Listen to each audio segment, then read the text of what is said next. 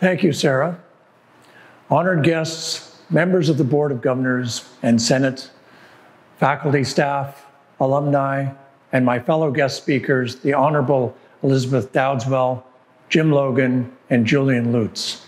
And most importantly, you, the graduates, with your family and your friends. What an honor it is for me to be with you today to celebrate OCAD University's graduating class of 2020. This day is about you and what you've achieved through hard work, determination, and creative inspiration. I'm actually thrilled to be part of this virtual convocation. As Sarah mentioned, I am alumni from OCAD University, OCA as it was back in those days, and then went on to medical illustrating at U of T and training in research and surgery. I believe a lot of my success as a surgeon and as a scientist is directly related to my time and experience at OCAD University. I believe there is a significant overlap between art and science, and that a training in art, design, and creativity are essential components needed to provide the answers to some of our biggest global problems to date. Problems such as a cure for cancer, for climate change, and how to get out of this pandemic that we're in currently. We are standing in OR number 8 at Women's College Hospital, and this is really my away from home work studio. Everything I learned at OCAD, I use every day in the operating room. Whether you're holding a scalpel, a pen, or a brush, your success depends on several important principles. You have to have a plan or a 3D concept in your mind. You have to know your medium, whether it be Florentine marble or human tissue. And you have to be able to render accurately, and in both surgery and in art, the closer you get to your original concept, the more successful you will be. But there are differences. Surgery is really not a form of self-expression.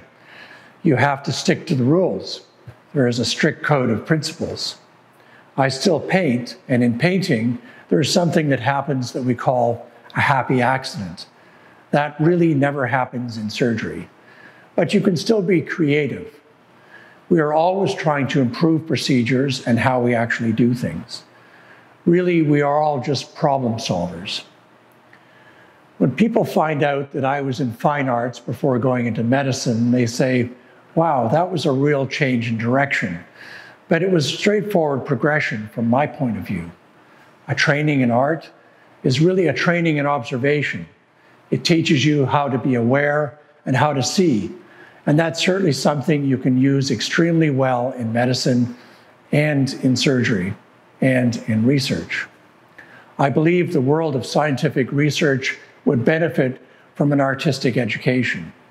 The idea that creativity is part of everyday thinking is something that I use all the time in research, specifically in my capacity for dealing with abstract ideas.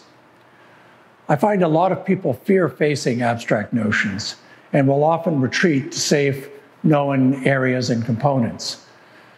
But as an artist or a painter, we are trained to face a blank canvas or a problem and deal with it head on.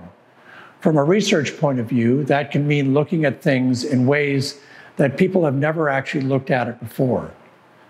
When I was applying to medical school, I received a lot of blank stares from people who couldn't figure out how being an artist could have any relevance to science.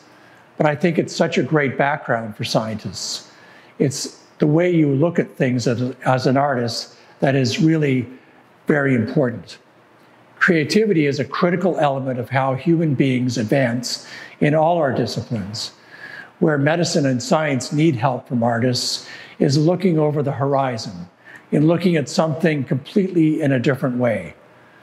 Thinking as an artist means connecting the dots that aren't all next to each other. But these are difficult times to be graduating in, there's no question. There are a lot of unknowns and a lot of new challenges that you will have to face. But I believe that your time at OCAD will provide you with advantages over other graduates at other universities. There will be hard work, but you're used to that. Look to where your hard work has brought you to this day. You have to thank the people around you that have got you to this point, Thank your friends, your family, your partners, and the people sitting next to you. Thank your teachers, and respect and value your time at OCAD. Be proud of your creative DNA that you carry from OCAD. Face every challenge and the future with respect and love. Best wishes to you. Good luck. Congratulations again, and have a very, very special day.